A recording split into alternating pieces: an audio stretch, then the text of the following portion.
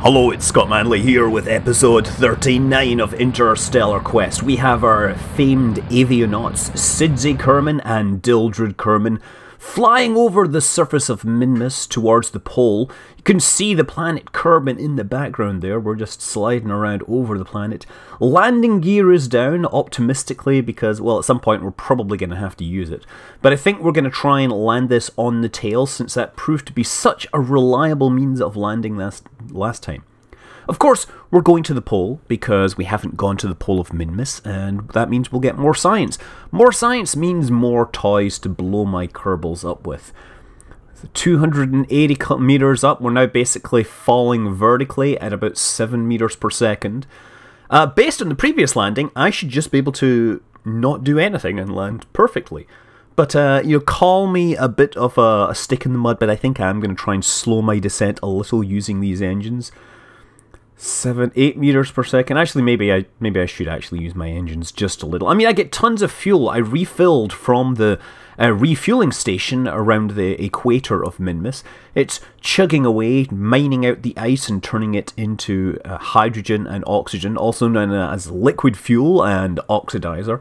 Well, although based on the densities of the materials used in the game, liquid fuel is probably more like kerosene RP1.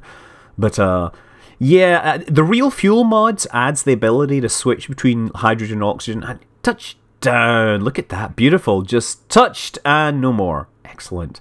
Now let's put it onto its front. Ooh, clipping those wings just a little. And oh, wait, what the hell? My tailplane just fell off. But it landed just fine on it. And then as it was leaning forward, the tail came off. That's so unfair! Oh, well, Sidzi and Dildred Kerman have now got a space plane which has no tailplane. And anybody that knows anything about aerodynamics will tell you that's generally not a good state of affairs. That is a rudder, actually. Specifically, that is the tailplane, the vertical stabilizer plus the rudder.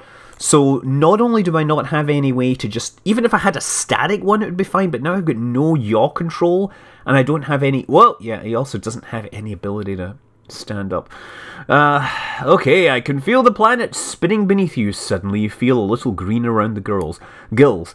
Well, you better get used to that whole spinning thing, because I suspect that's what's going to happen when you try to land this thing in the atmosphere. Yeah, you're all happy with the notion of flying a spacecraft with no yaw stability. Okay, we're just going to take our surface sample. It has the consistency of a snowball. Oh, wait a second. It would be great to throw this at my friend. Yeah, there. It is likely to be just as good at being thrown into other Kerbals' faces. Site name, I hope that I can fly this thing without a tailplane, without a rudder. Yeah, so without a tailplane, without any vertical stabilizers of any sort, I will have no yaw control, which means I will need to be very careful with my angle of side slip. If it goes too high, then it's very likely I will end up in an unrecoverable spin. Good news is, I have a parachute on this, so at very least whoever's flying it will probably survive. Bad news is, we're probably going to be carrying all the science in the command pod, and therefore, if we lose the aircraft, we lose all that wonderful science. So, this is going to present me with an interesting situation, let's see. So we're just skipping things forward, grabbing all the science and doing some silly flying around, yes, flipping onto his back there, all Kung Fu style. Grabbing all the science from all the containers, removing all the data, loading it into the command pod, and there we are, ready to go. And because we're actually pointing in more or less the right direction, if you remember when I was landing, I could see the planet Kerbal off to my left. That means pretty much, since I'm at the North Pole, I should just be able to go... Oh, sorry, it was off to my right. Right, so I should just be able to go straight forwards, and I will end up on a return path to the planet Kerbal. Now, given that I have tons of fuel, I could explore other biomes, but, you know, the damage to the aircraft means that we're going to cut this mission short, so Get ready for liftoff. Look at this. I love this thing. It just takes off as if it's a plane. My wings may have no power here, but that doesn't matter because my engines provide enough power to do what I need to do. Okay, so we're just gonna make sure we get ourselves... Yeah, look at that. We're pretty much going right. We just need to make sure... Oh, there's the first view of the planet Kerbal. Just going to flatten this thing out a little. We want to kind of come down close to the equator, right? I mean, the important thing to realise is that we're not going to go directly down. First, we're going to aerobrake, then we're going to circularise our orbit, and then we're going to land. And it looks like I really messed up in my orbit here. Look, I really overcooked this thing. I have no idea what I was thinking, but... I departed at much too high a speed and ended up going downwards like that. What was I thinking? So at this point, I realised that with 2.5 days worth of life support left, going up and then going down is actually going to kill my Kerbals. So I need to flatten this trajectory out, get it into an equatorial orbit, more or less, and kill my vertical velocity so that I actually amn't going to fly up and then down again. I'm going to go straight down and into the planet Kerbal. So you see, pointing my engines directly at the surface, and there we go. So that's us. We're going to go straight down, and yeah, you see I have to invert the whole orbit to bring it round again. There's a bit of interesting stuff with the periapse height there. It's going to encounter the moon. A whole bit of adjustments there, but pointing straight down, I accelerate towards the planet. That saves me a little bit of time, and I'm going to set my periapse at 40 kilometers, drop in my, pull in my undercarriage, and then I get alerted that the Dres lander needs to make a course correction. Now, the Dres lander, as you know, is the slow boat. It's going slowly to Dres. It will land, and it will hopefully have enough fuel to return with the science. It's not going to bother transmitting everything. It just needs that giant antenna, which is currently sitting, well, folded up, simply because we're still concerned about remote tech. Yes, there is a fixed DLL, but the fixed DLL still crashes with my other mods. I'm sorry, I don't know what the problem is.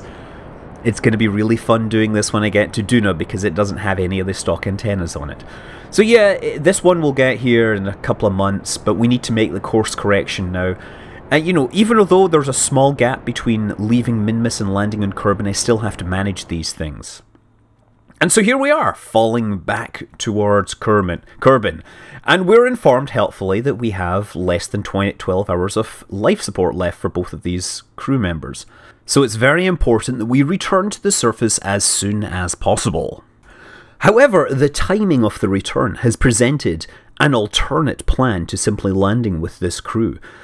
We all know the aircraft is, without a tailplane, is dangerously unstable and can only be handled by the greatest Kerbal pilots.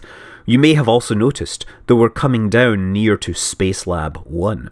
Space Lab 1, as you know, was our environmental testbed space station.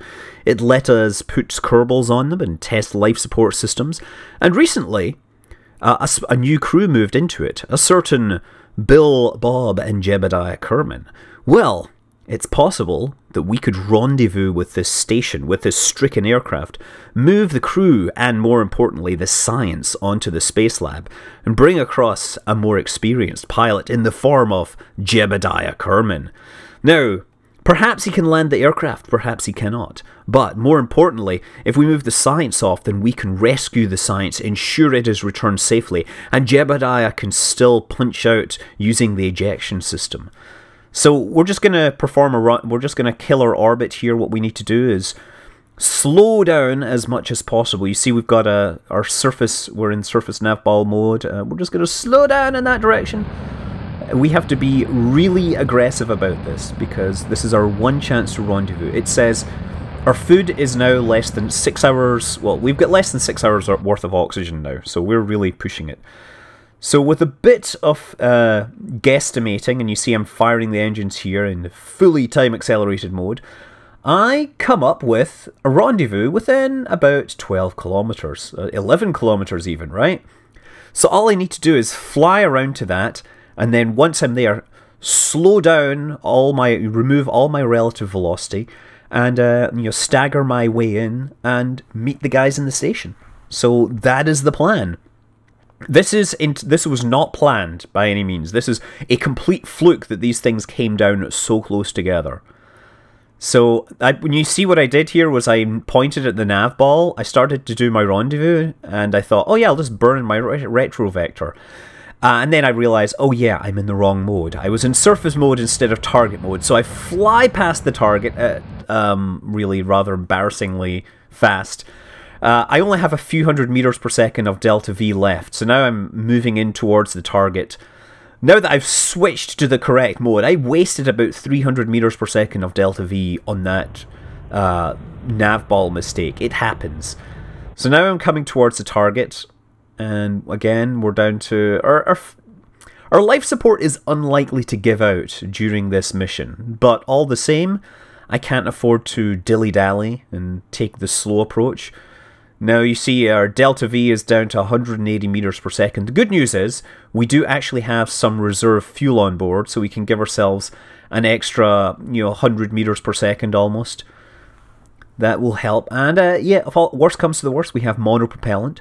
We'd like to save as much of our fuel as possible, because we can also use the Rapier inside the atmosphere. And it's just a case of coming in towards the space lab, correcting our course bit by bit.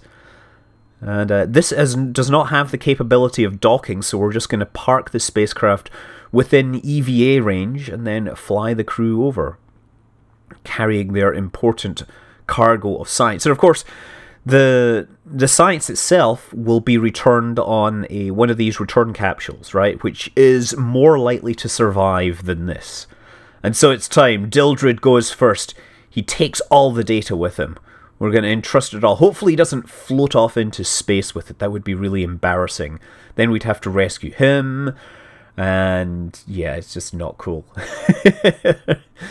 Oh, it's beautiful. I love rendezvousing. It's like the equivalent of parallel parking two missiles flying at Mach 5, right?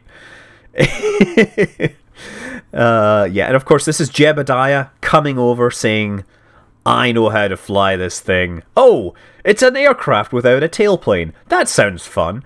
I mean, they really did build an experimental aircraft that did not have a tailplane, because it was, for testing stealth technologies. I think it was the X-34, but I could be wrong.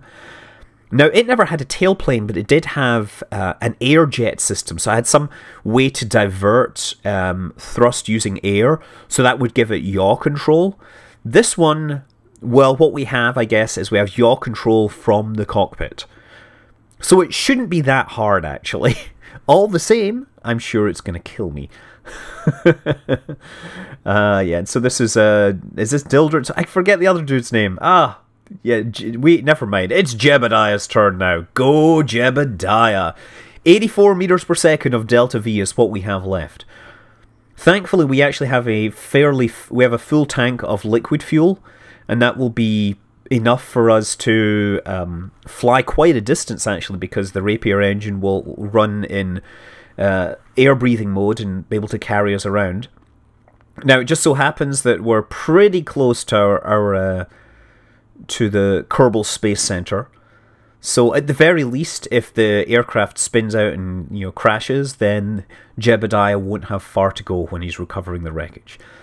So here we go, re-entry time, and once again, well, we don't have any vertical stabilizer here. So what's going to happen is if I start to yaw out of control, I have to rapidly roll it one way or another, right? To try and make sure that a yaw deviation, a side slip, turns into an angle of attack, right? It seems to be actually pretty good right now. We're just using the usual turning mode. We're turning to slow the vehicle down. Because otherwise it looks like we're going to overshoot. We're not having too much trouble with the temperature here. If you remember, I have deadly re-entry set up, so it's not really deadly, more just like dangerous. It is possible to kill my spacecraft, and it has happened, but in this case we're not probably going to be okay. We're more worried about flipping out of control here. Okay, so now we need to make that turn very, very, very, very carefully. And I'm bringing up the actual FAR flight data systems, right? So the thing to watch is the side slip angle, right? If the side slip goes more than about like 5-6 degrees, this thing is probably not stable under yaw and will get into a flat spin. And the only way I have to recover it would potentially be the RCS. The RCS and punching out. Okay, so we've overshot by quite a distance, and this thing is actually flying surprisingly well. It seems that the torque from the cockpit is actually giving us more than enough control. We're deviating by... Oh, there! Side slip went really high. Side slip went really high, but I managed to keep it under control here. So we switched the Rapier into air breathing mode, and so far this thing seems to have flown surprisingly well, considering that the numbers say it should be incredibly unstable. And I suspect that really it comes down to the fact that that cockpit has plenty of torque, and that is what's really giving us the control. So it really does beg the question, and at least Jebediah is asking the question, is it possible to fly this thing without the torque, the artificially strong torque from that command cockpit? And so I figured, what the hell? What have I got to lose? Yes, let's turn off the torque. Make this thing a real aircraft. Now we have no artificial forces on this thing. It's going to fly like a real aircraft with no tailplane.